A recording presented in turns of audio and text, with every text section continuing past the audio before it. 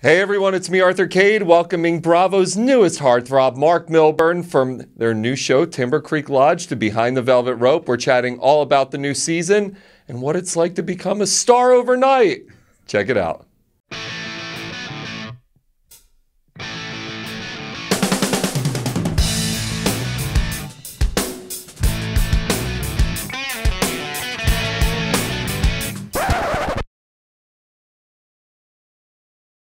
Hey everyone, it's me, Arthur Kade, and today's guest is someone who might be the nicest guy on the planet, but I hate him already. And Mark Milburn, do you know why I hate you? I don't. Shall I tell you? I'd like to hear. A, you're too good looking. We're sitting here, who do you look like? I ask him, and he's like, I'm like James Marsden, Jamie Dornan. I'm like, can you say like, I don't know, somebody horrible? And then we were joking around. I had Stassi in here yesterday from Vanderpump Rules, the love of my life, and Andy was trying to hook you guys up, and I was just like, oh, this guy. Did she say anything about me? No, she forgot about you the moment she walked in here. Are you kidding me? Nice guys finish last every time. It's true. I'm nice. What told you? Why didn't you think I'm nice? Whatever. Congrats on the new show, man. Thank you. I want your life. I want to live in Vancouver, work at Timber Creek Lodge, go expedition hiking with people. Want to trade? Your life sounds pretty good here. I did a little research on you before I came in. Sounds like you've had a good gig here. Yeah, it's not too bad, but I love the mountains. I'm going to trade. Yeah, okay. This show looks like a lot of fun. So tell me all about Timber Creek Lodge. What's everybody getting? It's a wild experience. So essentially, we're a luxury lodge in the backcountry of Whistler. There was 9 of us to start, 8 about halfway through.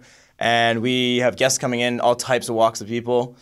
From families to the ex-wives of rock to pretty much anybody that wants to come up to the lodge and go on an adventure.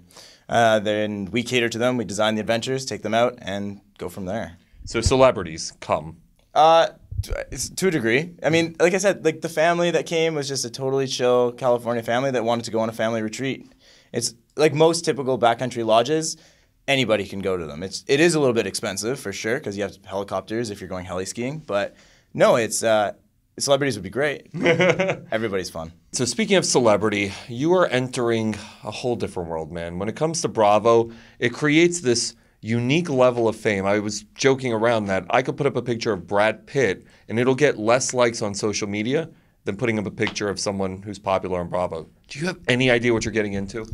I didn't until the other day when I was on the Andy Cohen show and my Twitter blew up because of the whole matchmaker scenario. And then I saw the impact that Stassi has and how many people like or dislike her. And my Twitter all of a sudden was just Stassi comments. So it's pretty incredible the reach that the Bravo world has. I would still like to have Brad Pitt's paycheck. Wouldn't we all? When you look at this, when do you make the decision to get involved with a show like this? It's easy to think, all right, I'm going to do a reality show. I'm going to get exposure. I'm going to be on this enormous network. But not everybody can do it, can enjoy it. When did you make that decision? It wasn't so much that I was looking at getting on television as it was doing essentially a dream job. The opportunity to take clients out into the wilderness, do health and fitness essentially in nature, that's what I was pursuing. The byproduct of all of it was that it was a reality show. What's great for me is that I get to showcase that I get to showcase this adventure lifestyle. It's not like the other shows like Vanderpump and Montauk where it's partying, which anybody can do in any location in the world. We just get to add that little extra flavor that is exploring an adventure. I'm assuming now people are going to start recognizing you. Have you had, while you're in New York, because you're here all week, any crazy experiences yet?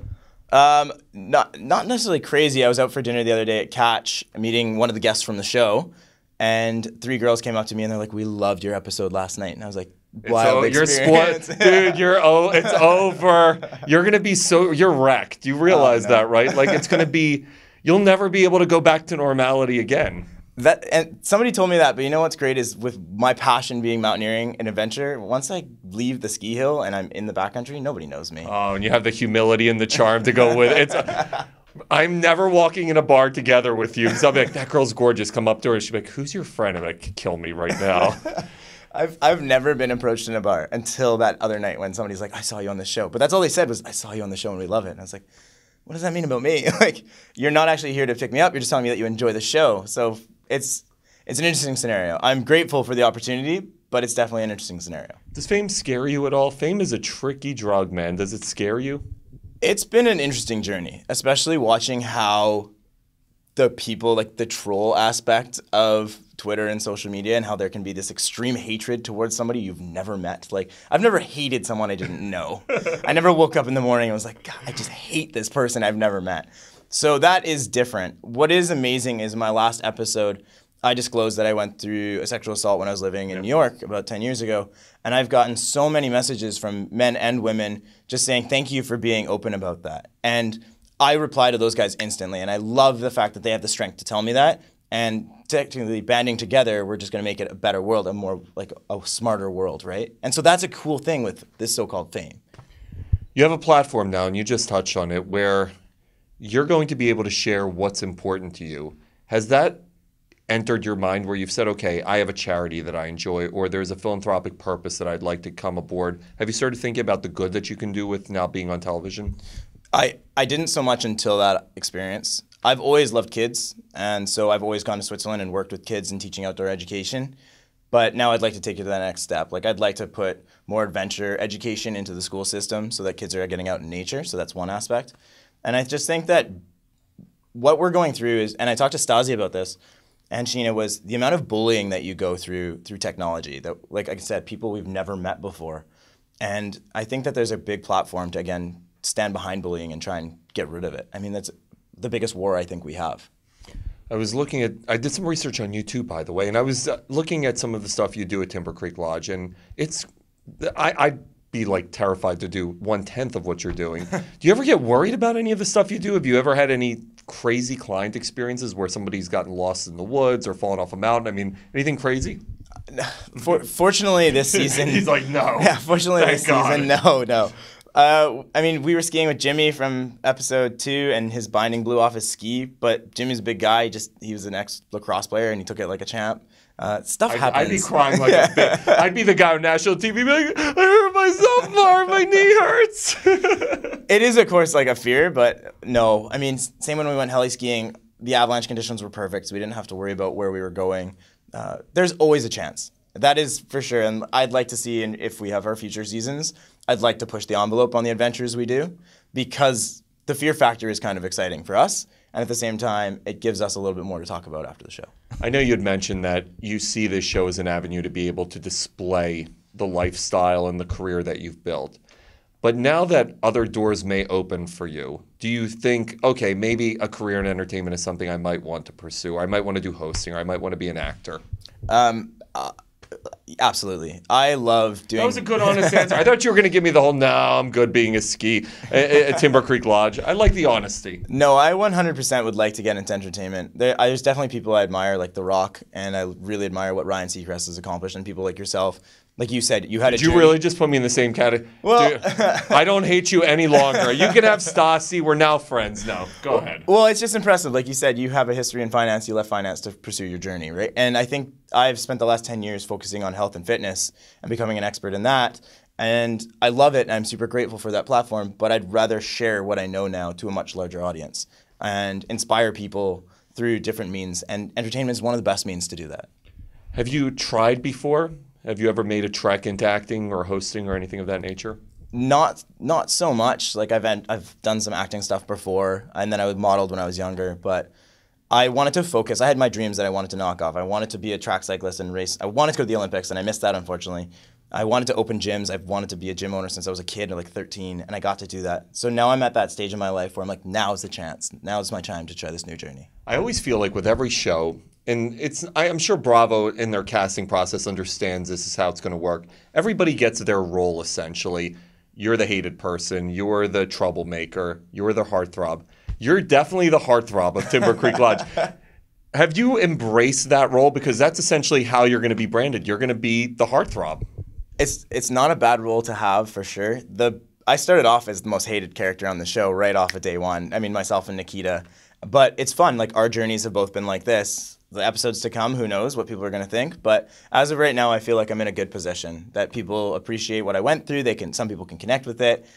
I don't mind being the heartthrob. That's a nice, like I said, there's people like Ryan Reynolds and other people that have succeeded as being heartthrobs. I'd like to follow in their paths as well. Is it weird seeing yourself on TV? Is it? I would be breaking down every blemish on my face. I'd be like, God, that guy has the worst. Oh, that's me. He has the worst walk ever. Do you break yourself down as you're watching episodes? I love that question. Being a guy in health and fitness and then coming from modeling, I've always struggled with body dysmorphia. And so that's that concept essentially of never being happy with where you're at. And I remember like 2 months ago, before the show came out, I was in the gym and I sat there and I took a photo, of course, like a dumb gym selfie. And I looked at the photo and I was like, I finally did it. Like, I'm happy where I'm at right now. And I didn't expect to have that realization at that point at all. And a friend of mine is a star on iZombie, and we've been talking back and forth about that concept and when are we ever going to be happy enough? And so we kind of both just said, like, why not today? And so when you watch yourself on TV, I'm like, of course I look dumb in that picture, or like, oh, like I could be more ripped there. But at the end of the day, it's like, I'm the one who's got this opportunity. I've worked hard, I took the risks, and now I should reap the rewards. I had a question for Stassi yesterday, and I asked her, from season 1 to now, how has she changed? And her answer to me was, she's become more self-aware. Did you walk into this journey and say, regardless of whatever happens, 1 season or 10 seasons, if I become a big star because of the show, did you ever say to yourself, here's what I hope Mark Milburn takes away from this experience? It's really funny because I went out with her after the show and a couple other people from NBC, and I asked her the same question because I was super curious as well. And yeah, I would like to walk away 1 to 10 seasons from now always being grounded, and always, like I said, I will always, as soon as we finish a season, go to Switzerland and disconnect from it all and go work with kids. It's the most rewarding job. It pays horribly, but it's the most rewarding job. And I think that that's the humility that can exist in this world. I don't think you need to get carried away with this fame or being able to be noticed. I think that there's a lot of reward and positivity that you can do, and I see that with her. Like, Stassi and Sheena were really cool. When people come up, they're always going to take a photo with them. And you see other celebrities who are like, I'm just too busy for this. Right. So it's amazing. You may watch them on TV and get this perspective of them where you just don't, you hate them. But in real life, when you meet them and you spend those 5 minutes with them, they surprise you. I said exactly that. We were talking, and as soon as we got off camera, I'm like, the funny thing is, Stassi, and I've interviewed her multiple times, she's the nicest person. She's incredibly smart, like charming. It is funny to see because people do have that perception. And one of the things I was talking to her about, I'm going to ask you, is now that people see you on television, they build up a perception of who you are. So if you are at a restaurant and 3 girls come up to you, they think of Mark Milburn from Timber Creek Lodge. And that could be a completely different person than who you are in real life because of an edit or because of a scene or whatever. Have you had any difficulty, and are you nervous about having difficulty that people are going to know you because of what they perceive versus who you really are? It's, again, a really solid question. It's no different than people who aren't on television but have an Instagram account and they're building this fake persona of what their life would be like. Metaphor. Whereas, like, I don't go heli skiing every day. I would love to go heli skiing, but my Instagram makes it look like I get to. And the other thing is, like, your Instagram in our industry is like you're supposed to be a single guy your whole life, and it's like you die single. Well, I hope to have relationships as I go through my life. But if I put that on Instagram, it's faux pas in the industry. So yeah, no, I think it is a tougher part, and I'm gonna have to deal with it as I go through this journey. But at the same time, I can't let what people think of me change how I think of myself. What's everybody getting with the rest of the season? Ooh, drama. It wouldn't be Bravo if it wasn't. I guess the biggest thing I kind of want to say about our show versus a lot of other shows is I've always wanted people to be able to connect with the experiences we had. We didn't sit there getting told what to do. We just got thrown challenges constantly. So it's like, hey, here's your next group of guests, and you have 12 or 24 hours to prepare. And we're a mountain lodge. It's not like I can go into town and Nikki can buy just a lobster in Whistler. It's not the easiest thing. So when people see the drama on our show, it happens. When you see us cry, it's real. Or when you see us upset, it's actually, no one told us to be upset in that situation. And so it's really important that when the audience does it, don't look at us and judge us for human beings, but instead look at the situation. How would you react in that situation? Can you feel a situation in your life that you've been in? And that's what I hope they take away from our reality show.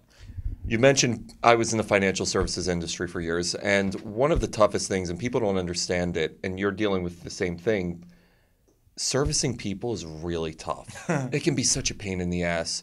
Are there moments where, as much as you love what you do, you're like, God, I cannot deal with these clients anymore. I'm up to here with this. We just had an episode with that exact scenario, and if it wasn't for the fact that I was on a show, I don't think I would have ever done this. But we had a group of clientele that were just rude, and they were just not there for the same reasons that everyone else was there. And I lost my cool, and I ended up getting to do what everybody in customer service wants to do, and I called them out on it. So yeah, we get sick of it. Like I go on a vacation because I want to experience the other culture that I go to. I don't leave Vancouver to bring Vancouver with me somewhere else. And that was what the guests were doing. And so all of us kind of sat in this situation being like, this is the worst part of customer service right now. You're bringing Texas to Whistler. Like, Whistler is amazing on its own. You don't need to bring Texas there. Why don't you come in and enjoy it? So yeah, no, I feel your pain that you went through. How weird was it when the cameras first came? Like, it is, people don't understand, even when you do something like this, the key to being a good interviewer, and one day I'll actually become that, is you have to make the guests that you're talking to forget that there are cameras there. They have to be in the moment with you. For a reality star, for someone on a docuseries, you have to essentially forget the cameras are there. Was it difficult in the beginning when they're all following you? Yeah, definitely. I mean, we showed up from the ski hill, Colston and I, and you kind of walk into the house and all of a sudden you look around and you're just like, there's a lot of cameras in here. Like, I can't take a piss without them following But me. this is what's so wild is it's kind of an experience I wish everybody could go through so they could just understand it. It definitely develops a strange form of confidence in yourself. Because day one, everyone's hiding behind stuff to get changed and peeing. And by day two, literally everyone after 2 days was like, door open, people are in the shower, other people are getting their hair done, somebody else is putting their clothes on. Like, you just get used to having 25 people with cameras and night vision cameras on you at all times, and you just kind of forget that they're there. And what's even weirder is when the show is done, you kind of look for them because you're like getting home and you're like, all right, like no one cares now. It's awesome, man. Congratulations. Thank you. It's a fun series so far, and people, and we were just talking, like, unless you've been to Whistler or Mont Tremblant or a true ski town, ski resort, like, not like, crappy stuff like the Poconos, but something like really exquisite, you don't really understand the culture that comes with that type of environment. It really is its own little insulated world, and I love how your show brings that to life. So congrats on the show, man, and stay humble because you're going to be a big deal, so stay humble.